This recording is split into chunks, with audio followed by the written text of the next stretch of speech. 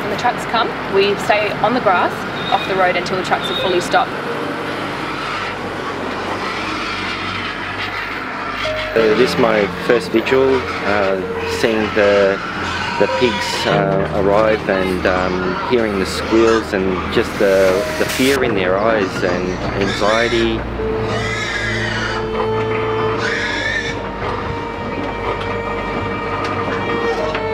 They're actually really intelligent, they have feelings, they act exactly like us. They want to have freedom. Seeing these beautiful animals suffer like this, it keeps my motivation up and my anger.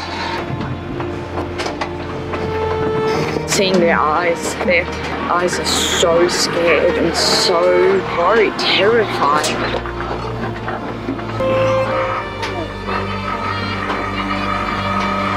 There was a pig on this truck that it seemed to be stuck under the others and it kept screaming. And the others couldn't get out of the way. They seemed to be on top of it.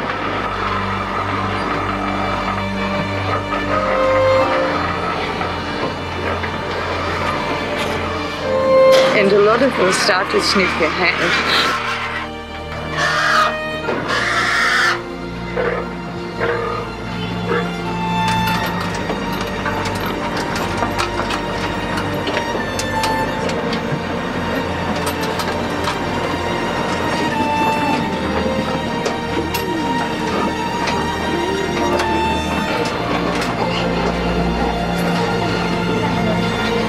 It's so heartwarming to see so many activists here that actually have found the compassion in their heart to feel for these animals and to care for them for their last moments of their life.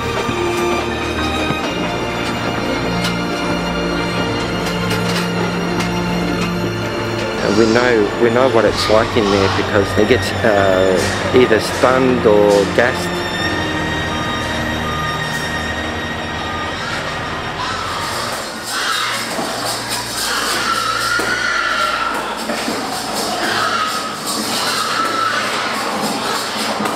Sheer frustration that they're just in this just for no reason. We don't need to eat them. I wish people that consume the flesh of these animals, that they could hear these screams, that they would have the courage to expose themselves to this and hear it and open their eyes and their ears. And because I know so many would not be okay with this. If you've seen what I've seen just now, you're eating their anxiety. You're not just eating their meat, you're eating their anxiety and you're putting that in your body, in your soul. So I wish people had more courage. Look at what I've seen and go vegan.